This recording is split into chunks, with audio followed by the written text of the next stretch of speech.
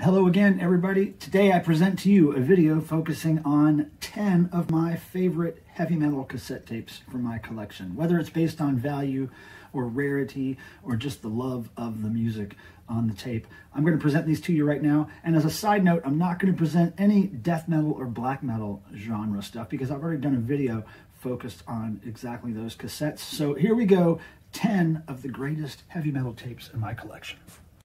So here we go. Here's the 10 tapes, and I'm going to start with this beautiful Metallica Whiplash cassette on the Megaforce label, 1985.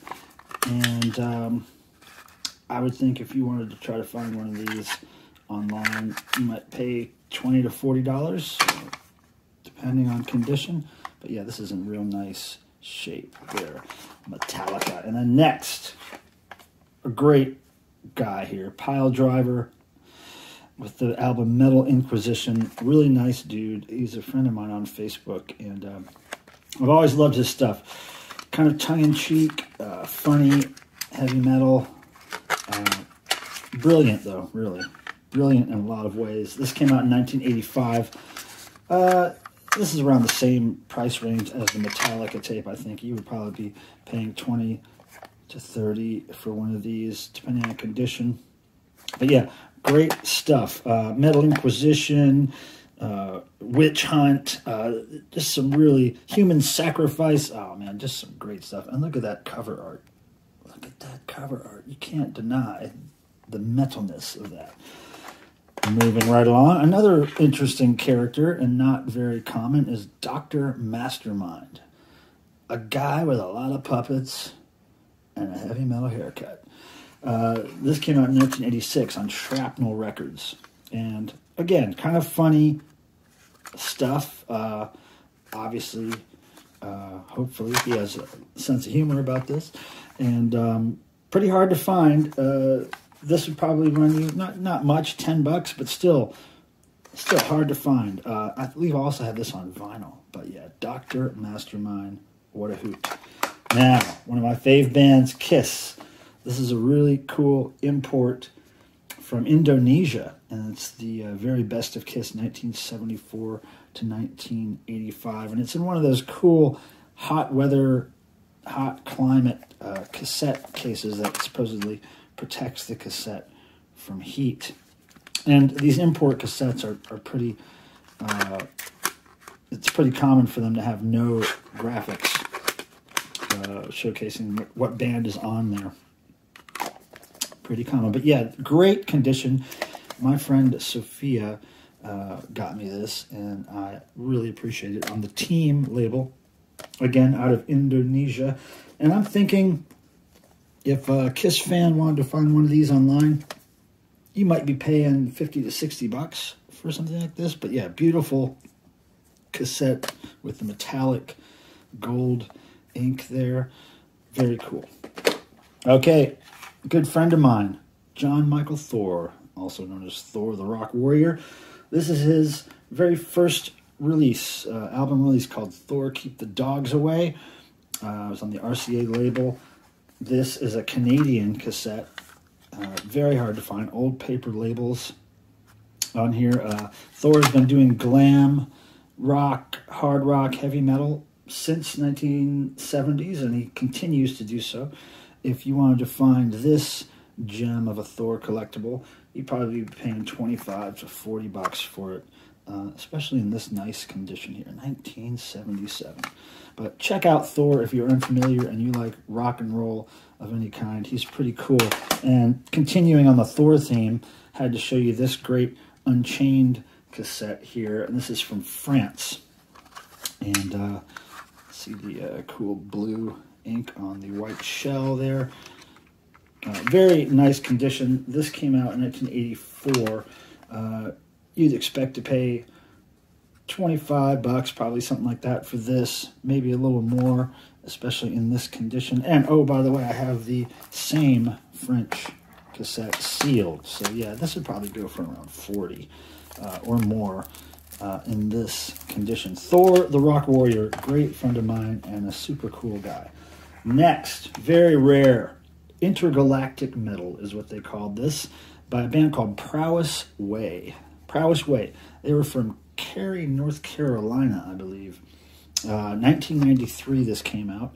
It's a 3-song EP on cassette.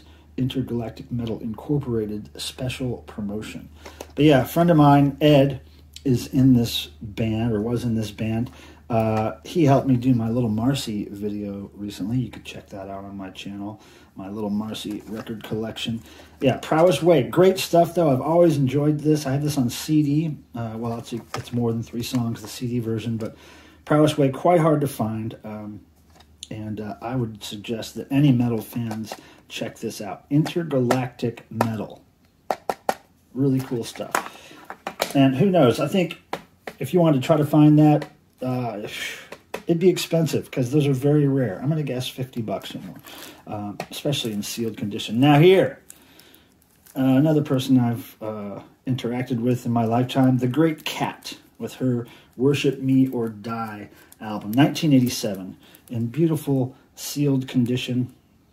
And great songs on here, Metal Messiah, Cat Obsessed. She was known for being a classically trained musician. She could play violin, guitar, and she did kind of like classical music influenced harsh heavy metal.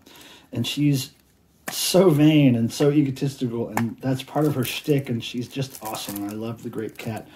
And if you wanted to find something like this in sealed condition, $20 or more, I'm sure. Again, 1987 on the Road Racer label rather than Road Runner, Road Racer label. Yeah, Great Kat. All hail the Great Kat. All right, 2 more to go. This one, another favorite band of mine, Gwar, with their debut Hello release. This is the Shimmy Disc version on cassette, 1988. Probably about a $20 cassette if you want to try to find this. Look at that cool red ink on the clear shell. Gwar was a favorite of mine, and I actually kind of followed them on tour during their album tour, Scumdogs of the Universe, which came out the year after this, 1989 or 1990, I think, somewhere around there. Yeah, if you wanted to find this, yeah, like I said, about $20. But Gwar, great. I've seen them live many times back in the day. Got a lot of Gwar blood and semen sprayed all over me, and it was great. Now this band, Havoc. This is a very rare demo or introductory cassette that they released. It's a band, I believe they're from North Carolina. A friend of mine named Benny Orell was in this band. 1988 6-song demo. Now, they reissued this stuff plus other stuff on a CD called Back for the Kill in 2016. And that CD, the reissue CD that came out just a few years ago, sells for $30 or $40 regularly. So I don't even know what this would be valued at. Probably quite a bit. I'm going to guess I might be able to get $50 to $100 for this, for the right heavy metal collector. But Havoc, yeah, great stuff. Some of it kind of standard hard rock heavy metal. Some of it leans more towards, I think, like a Bon Jovi sound, if I'm not mistaken. But there they are in all their 80s glory. Havoc, ladies and gentlemen. Love it. So that concludes this portion of my heavy metal cassette collection video. And I want to thank you guys for the subscriptions, for the thumbs ups on the videos. I'll see you next time.